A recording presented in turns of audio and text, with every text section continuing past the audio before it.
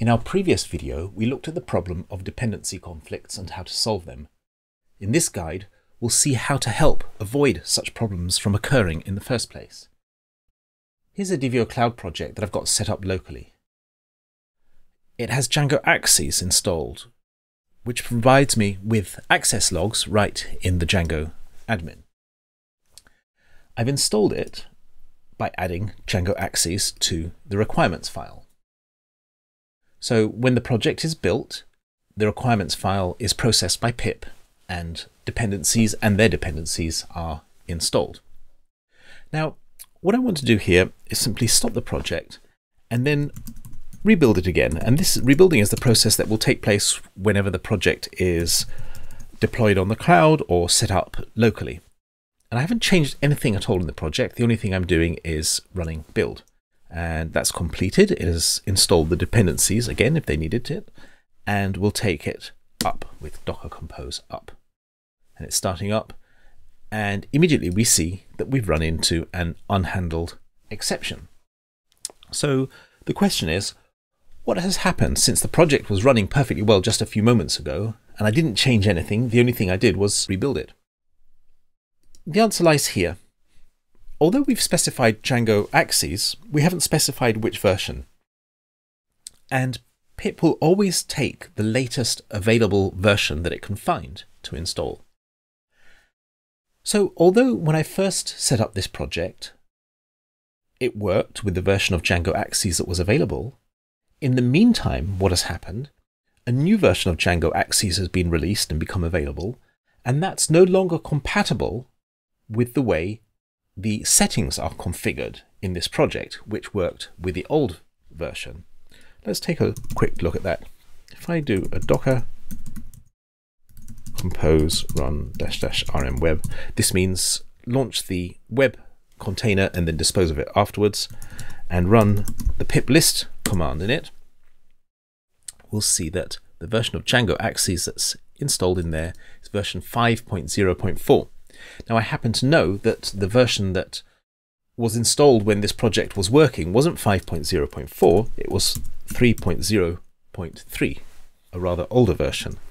So if I pin that here and now run build again, and then take the project up, we see now that it is in fact working happily.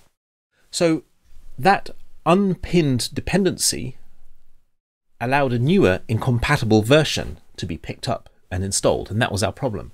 So it's always a really good idea to pin your dependencies so that you know exactly what's being installed and you avoid surprises. Surprises are okay when it's your birthday, but not when you're doing a website deployment.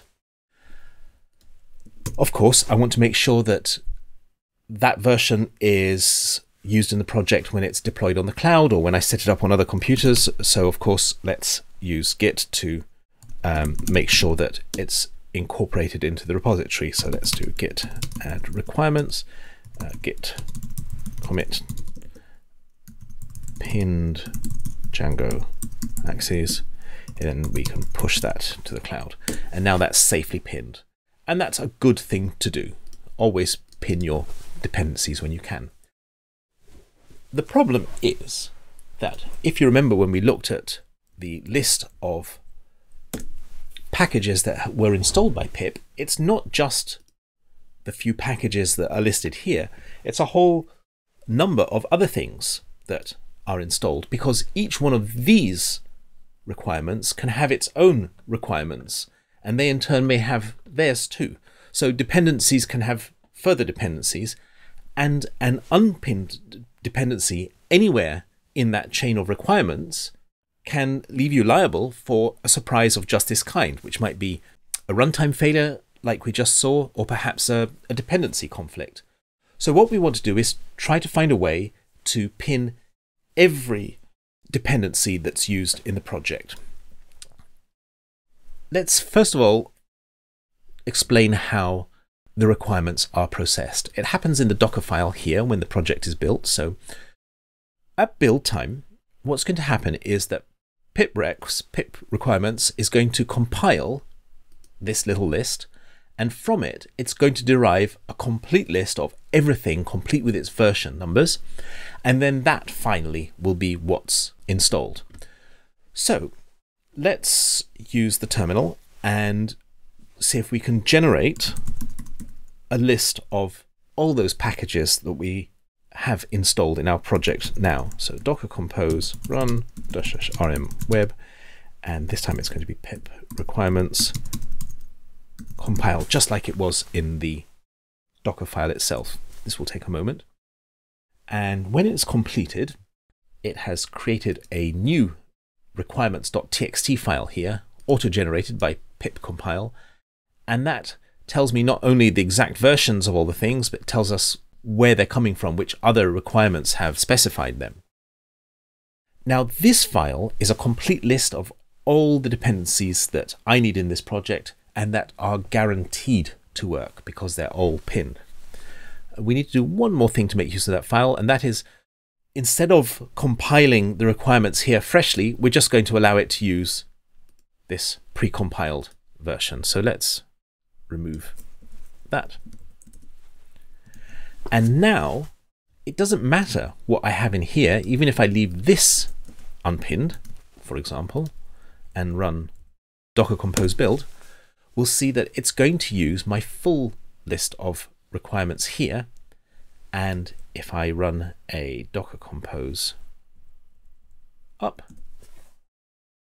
we'll find that it's used those versions and the project is running successfully.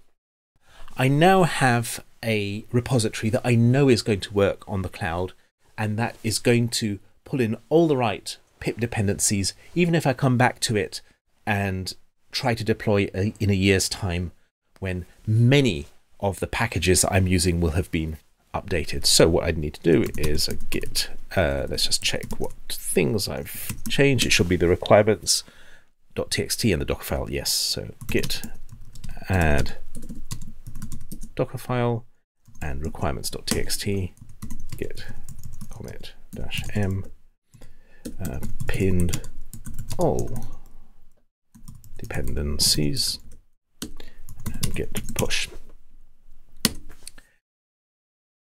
So those changes are now pushed, and if I deploy here, it's going to make use of those, and I can be sure that whenever I hit that button, I'm going to have a deployment that works. Have a look at our documentation. It has more on the subject and explains this in more detail. I hope you found this useful and instructive.